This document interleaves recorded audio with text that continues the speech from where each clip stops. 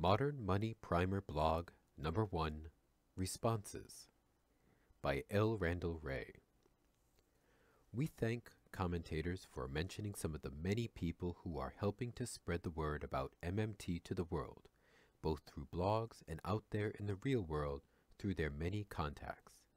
We especially thank Cullen Roach, Pragcap.com, Celise at FDL, and Paolo Rossi Barnard, a reporter and documentary filmmaker in Italy, who were mentioned in comments this week. Paolo is right. We have to get beyond academics, beyond policymakers, and be even beyond the blogosphere. Many of you out there are much better connected and more knowledgeable about these things than we are. We need your help. We need your advice. What we will do is to use NEP as a resource for networking with other MMT blogs, but also with communities. We ask for your thoughts. What is the best way, other than blogs and comments, to organize efforts to spread the word to the real world? We need YouTube videos and animated cartoons that can go viral. We need those of you with Twitter followers to tweet about us. We need presentations before community groups. We need documentaries.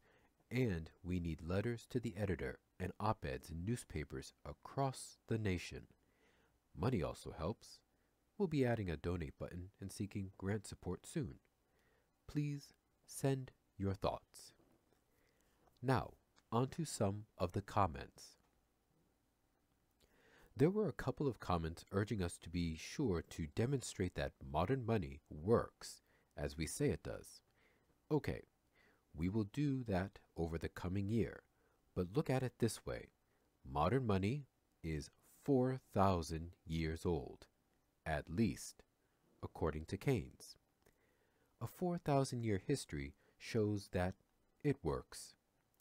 Of course, that depends on what you mean by works. But if you don't want to define that too narrowly, I think you'd have to define modern money as a success. We've increased lifespans, improved quality of life, sent men to the moon, created literature and art, all while operating with modern money. That said, most people do not understand how the actual real-world monetary system works, and that is why what they think we are describing a new monetary regime. We are not. We are explaining how our monetary system actually works. No myths, no religion, no magic.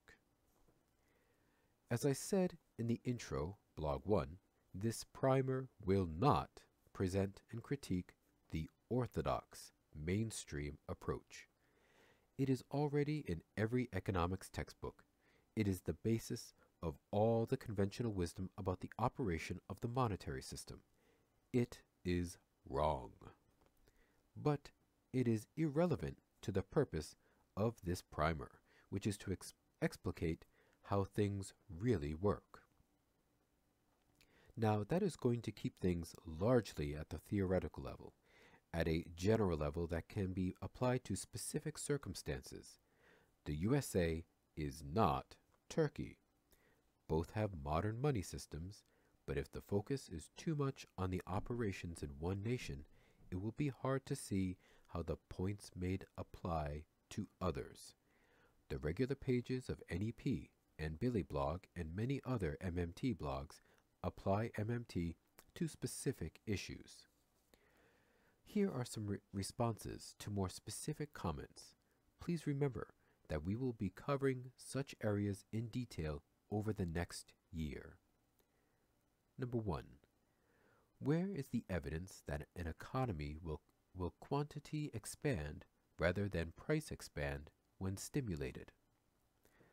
It's always a risk, as with most any policy, that there could be a round of price increases after a fiscal stimulus due to the institutional structure, for example bottlenecks, and level of aggregate demand, for example full employment of plant or labor.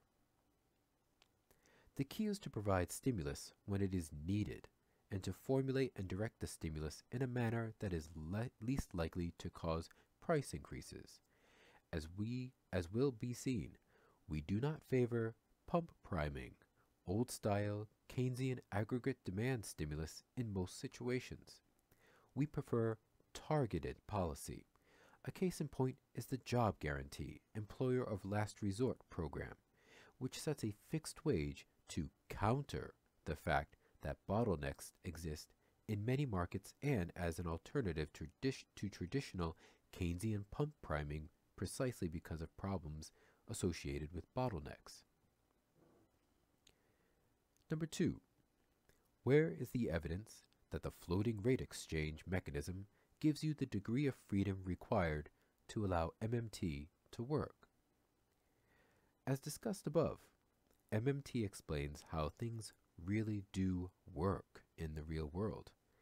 Floating exchange rates offer more fiscal and monetary policy space. This will be explained in detail in coming months. Indeed, as discussed in the introduction, a major purpose of this primer is to deal with the range of exchange rate regimes. Finally, a longish note on comments and on this project more generally. We hope that those who engage with us on this primer are here because they want to learn and to help improve MMT through the creation of this primer. We will not argue with those who want to reject it. Yes, there are alternative explanations of the operation of the monetary system. No one has to accept ours. As Paul Davidson always says, channeling Keynes, you cannot convict your opponent of error. You must convince her. People are convinced in different ways. At least one commentator says that he will not be convinced with theory. I have found that some people are convinced very quickly. When they are introduced to MMT, they say it is like putting on a new pair of glasses. Suddenly, the world becomes clear to them. Paulo Bernard, who commented, and I had many long telephone conversations, he grasped the implications immediately, and he discussed them in his comment. He did not need the details. He was convinced by the conclusion. We then filled in the details over the past year. Many others do not like the conclusions. They do not come on board until they've got all the details. Some are skeptical of pure logic. To them, the three balances looks highly suspicious. Why would deficits and surpluses have to balance? Why can't we all run surpluses all the time? Still, others jump immediately to Zimbabwe hyperinflation, using their understanding of some real-world event. They've got to be brought beyond their fears before they are open to understanding MMT. There is no one-size-fits-all. Civility, education, that is what we are aiming for on the Modern Money Primer. If you want to throw flames, please post them to the main site. The claim that none of the NEP people has explained MMT simply is perplexing to me. Read Stephanie's posts, the model of clarity. In any case, that is the purpose of this Modern Money Primer, to start with the basics and to build up gradually to modern money theory. Wait a year. If after the next 52 posts you are still convinced that the best MMT explanation can be found elsewhere, so be it. Ditto the claim that no MMT people on NEP care anything about fraud and criminal activity. My goodness. Ask our colleague Bill Black, who has spent the most time studying and exposing bankster foreclosure fraud and the role played by the MERS. Hint 1, it ain't Bill. Hint 2, surf Huffington Post. Look, Michael Hudson and Bill Black are fellow travelers, working in a parallel world to our MMT world. To be sure, it is a non-Euclidean world in which parallel lines intersect. Yet they cover some issues that are different from MMT concerns. We are thrilled, literally, that some readers find their ideas important, maybe even more important than MMT. This is why they are frequent contributors to NEP on other topics including control fraud and super imperialism, inequality, unemployment, job guarantee, poverty, incarceration, bankster fraud. We've been writing about these issues too for decades, long before NEP, before blogs, before widespread use of the internet. The argument that NEP folks are just academics that never pay any attention to real folks. Look, Stephanie, Bill, and I speak to hundreds of groups per year. I cannot recall ever turning down an invitation to speak unless it conflicted with another talk, in which case I worked out an alternative date. I speak at local Perkins coffee shops. I go to old folks' homes. I teach MMT to atheists. For heaven's sake, Stephanie ran for public office as a Democrat against all odds in Kansas. She knocked on thousands of doors. She kissed thousands of babies and hugged hundreds of thousands of flag-waving dads. Warren ran for Senate as a Tea Party Democrat before crowds of well-armed nuts who hoped to get a glimpse of Sarah Palin. Try pushing MMT and ELR before that crowd. We speak all the time to non-academic groups. The idea that we choose an easy academic path to Nobel Prizes and global academic acclaim cannot be farther from the truth. Only those outside academics could possibly be fooled. You really need to see our day planners before you criticize us for lack of involvement. Admittedly, our success could be criticized as spotty.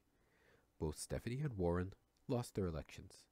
But all of you, every single one of you reading this blog, as well as Billy blog, is here because we, a half dozen of us, created modern money theory from the beginning.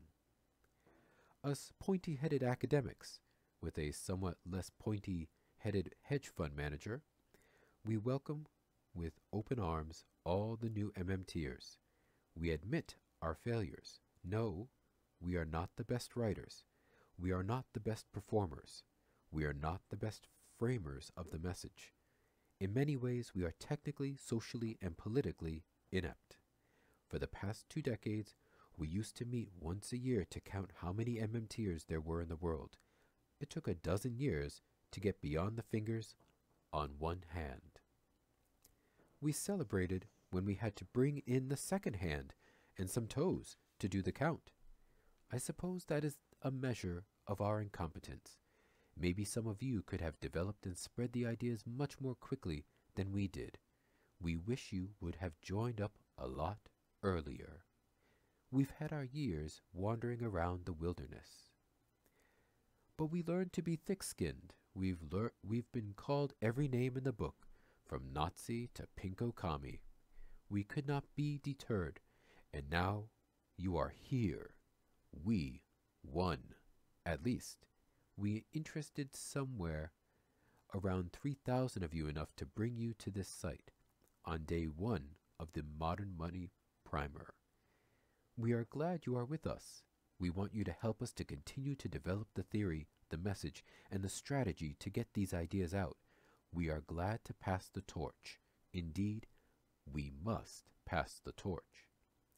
So to conclude, this is a joint project.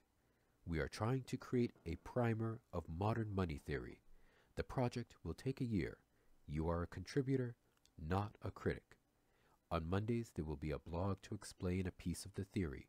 To be precise, it is at most 1/52nd of the primer.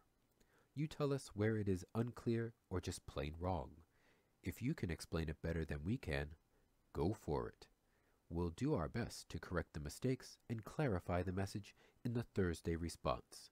Of course, until we near the end, there will be a lot that still needs to be covered. Indeed, even at the end of our journey, June 2012, we might find that the primer still has a long way to go. in which case we will continue. Maybe the journey will never end. That will depend to a large degree on you and your commitment to the process.